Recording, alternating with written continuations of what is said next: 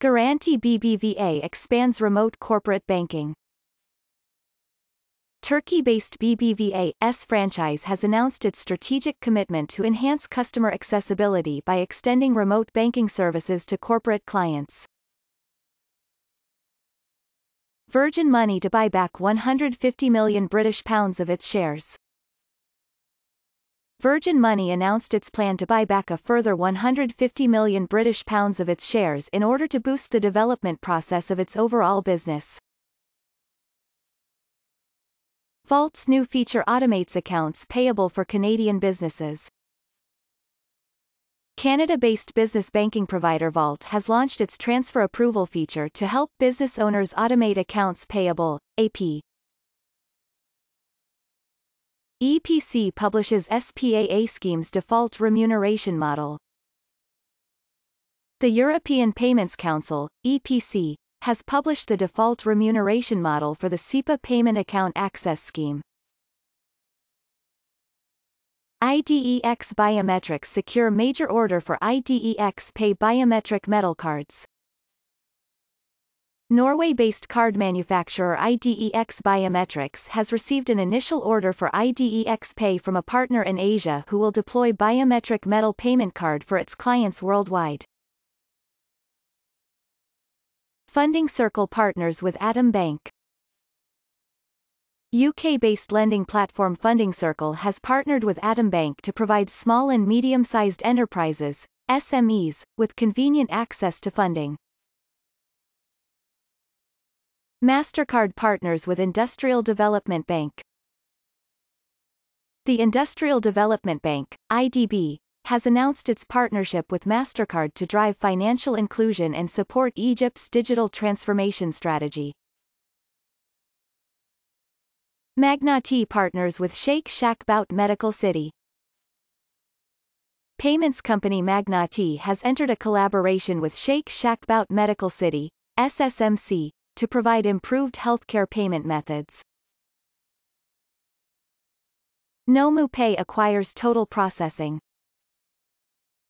Ireland-based unified payments platform NomuPay has announced its acquisition of the UK-based payment services provider Total Processing. Klarna received FCA authorization in the UK. AI-powered payments network and shopping assistant Klarna has been authorized by the FCA to provide credit services and regulated payments in the region of the UK. AMLYZE partners with Plumery. Lithuania-based RegTech AMLYZE has entered a strategic partnership with Plumery aiming to improve the landscape of financial technology. South Korea plans a CBDC pilot in 2024. South Korea has revealed its plans to launch a central bank digital currency, CBDC pilot involving 100,000 citizens in the fourth quarter of 2024. iPeakoin raises almost $10 million in Series A funding. US-based neobank iPeakoin has raised nearly $10 million in a Series A funding round led by China-based venture capital firm Gen Fund. Raiffeisen Bank to roll out crypto trading.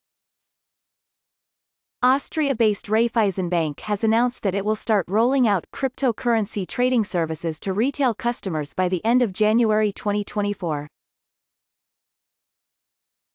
Kraken charged with operating as an unregistered securities exchange.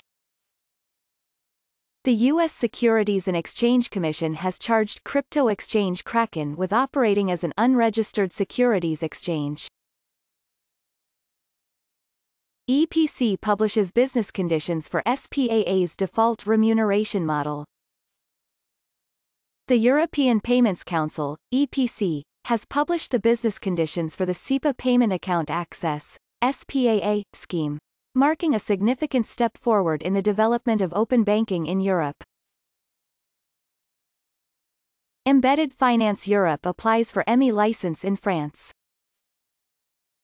Embedded Finance Europe is pleased to announce that it has recently applied for an electronic money institution, EMI, license in France, which will allow it to passport across Europe. AI Act. Industry warns EU against overregulation. Digital Europe, a digital technology trade association, has warned the EU against overregulating in its upcoming AI bill in a letter this week.